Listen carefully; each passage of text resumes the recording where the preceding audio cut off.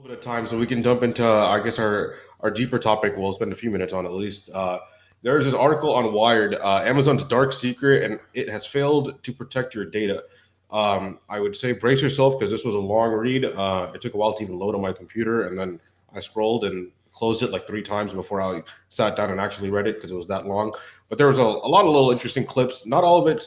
Some of it's user privacy. Some of it is, I would say, Amazon negligence amongst their employees. Some of it is kind of shady behavior. There's a little bit of kind of everything in here.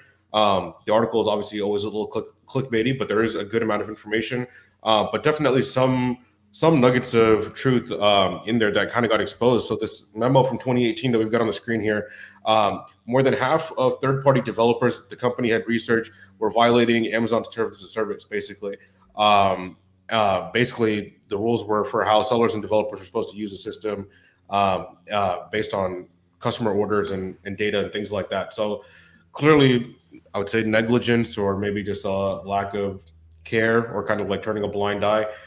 It's kind of like when Bezos was on testifying with Congress, and he was like, "I don't think we look at purchase data for competitors before coming up with a product." And he was like, "I don't know, that's not our policy." But just because something's not a policy, or like maybe your policy is not to do something, great.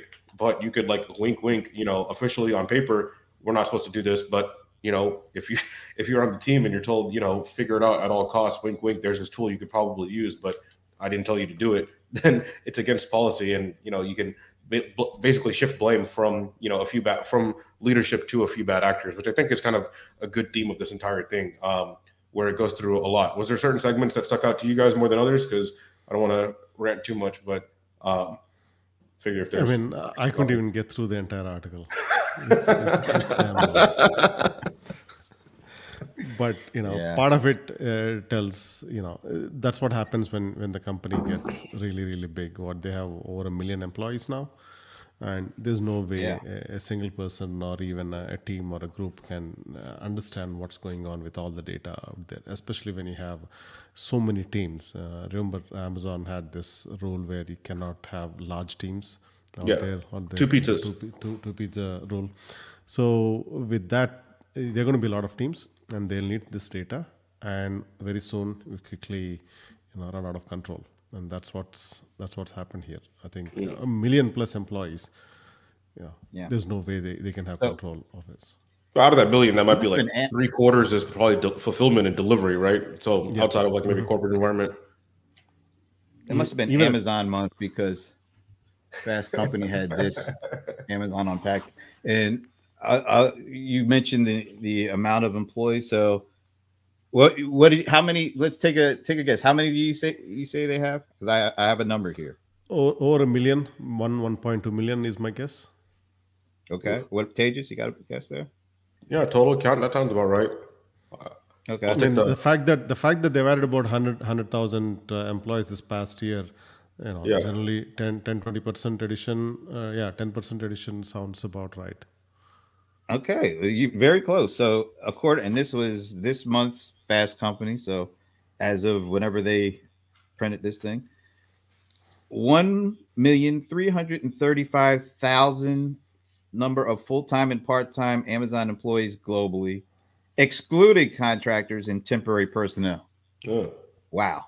Could be more. That bumps to 1.6.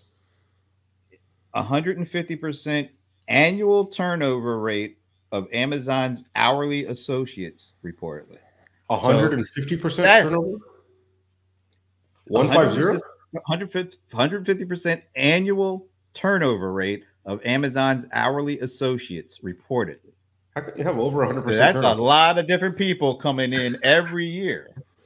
Or maybe that means like you get hired and you stay for 3 months and you quit, and then the next person came for 3 months and quit. Then that's how you get over 100% turnover, right? Basically, multiple people are quitting within a year, which is that's pretty bad. Pretty bad situation. Yeah, I'm trying to see if there's any other. Okay. All right. Here's one. 460% increase during the pandemic of employees who applied to the Amazon Technical Academy, an upskilling program that helps employees become software engineers in 9 months. So I mean, the scale that they operate on is unheard of, Yeah. really. Yeah, I think it'll likely end up being split into multiple companies, and that is now becoming, I guess, a trend. GE splitting, we have seen, and now Toshiba splitting. There's another company, I think, that's going down. Johnson Johnson. Johnson and Johnson. So there are a few others in that, and it makes sense because of the crazy valuations. Every company is now $1 billion company, right? I think this week I've seen Grammarly, 13 billion. 13 billion. For comparison, Dropbox is about Wow. 10, and Box is about 2 or 3, amazing. somewhere around that. So with all the crazy valuations, everyone will check in. Recently, I had some other company, an irrelevant industry, that basically said we are getting into EV market, and their market cap doubled or tripled overnight, or some such thing. Just by saying that. By saying that. So tomorrow, if let's say Grammarly says we are getting into EV market, expect it to be a 100 billion company. So I think Amazon, given the current market and valuations, it makes sense for Amazon to split into multiple companies, at least to bring in some sanity. Otherwise, yeah, it's too big. Yeah, I mean the first slide Brent had, was I think the most telling, right? One of them said, according to internal documents, Amazon's vast empire of customer data has become so sprawling, fragmented, and promiscuously shared within the company, the security division couldn't even map all of it, much less adequately defend its borders. So like as the company grows to that size, you're going to have the amount of compliance and controls you can have obviously start going out the window, right? Like all these different teams of 10, 12, it's hard to manage. And I think in one of the early episodes, you were talking about trying to grab your Amazon data, right? And it took them forever to even get to. Well, this is the reason. Yeah, and just some other kind of the amount of data that they're dealing with. There's this fast company. It says Amazon Unpacked from A to Z. So every section starts with a letter. Oh, wow. So it goes literally from A to Z. I'm on F for fakes, and it says, as Amazon grows, so does its battle against fraudsters, facing pressures from shoppers, brands, and Congress, and following instances in which customers, listen to this, in which customers died or were injured by products that didn't meet government safety standards. The company destroyed more than 2 million counterfeit products in 2020 alone, and blocked more than 10 billion suspect listings. That the data, and it's not just the amount of data, it's the disparate places it's coming from. They've got hundreds of thousands of sellers, and they have to try to keep track of them in addition to the stuff that they do.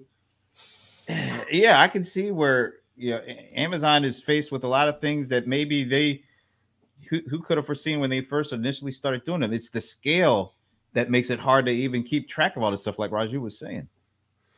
There was one article I read earlier about the returns. I think it's a fascinating read where it is cheaper to not take the item back or even burn them instead of trying to even return them. And the logistics of that is scary. So we have optimized this entire thing for certain supply chain things. I think those are all going to be reset, in the next decade or two. I think we're going to see, with the current supply chain challenges and the global reset that's going on, the entire supply chain industry is going to go through a massive shift. All of a sudden, now it's becoming cheaper to use air freight than bring in a container, and that has implications. Yeah, I think the only saving grace is like as these the few the most biggest companies like your Amazon, Facebook, Google's, you kind of hope that there's some level of incompetence as they get so big that's the only thing holding them back from probably truly doing scary stuff. They're just moving slowly because they're probably fragmented and have a lot to deal with. But if it was a little bit more of a well-oiled machine, I think we would be in a lot scarier situation. So that's kind of a blessing in disguise a little bit, right? When you lose control and you don't want to be associated with it, then the founder leaves. Yeah. Or what happened to It might be a little harsh, but that's what I see. He goes to space. Is that what you're saying? No, the Amazon. After Page left, the real Google showed up. Yeah. Okay. After Bezos left, the real Amazon who maximize all the information and the data and everything that they had, they'll maximize and suck everything out of it. And I think we are entering that phase of Amazon. It becomes, if anything, I expect Amazon to explode even bigger, even further. Oof. Wow. Okay, we're at 11:48. We could keep talking all day on this stuff, but I guess we got to figure out when to take a time out for the week, huh? Yeah.